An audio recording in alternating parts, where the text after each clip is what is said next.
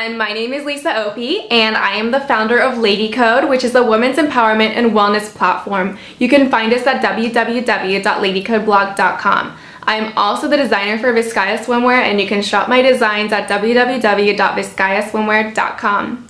So my top 5 predictions for Miss World are in no particular order, but we're going to start with Miss Gibraltar.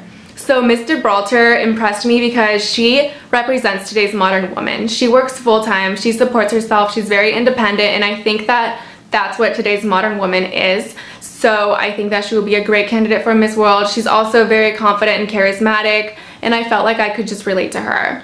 My second prediction is Miss Northern Ireland, and she turned her beauty with a purpose into her lifestyle. So she is an ambassador for the Northern Ireland Children's Hospice, and she's so passionate about it that that's what she does every day. So I think that she will be a great Miss World, and she's definitely something that the Miss World organization is looking for. My third prediction is Miss South Africa, and I know they just crowned a Miss South Africa, but this girl is just outstanding. She seems like she is prepared to win the Miss World crown. She is very charismatic, she has a positive energy about her, and she's also very diplomatic. She has a fresh look that the Miss World organization would love to have.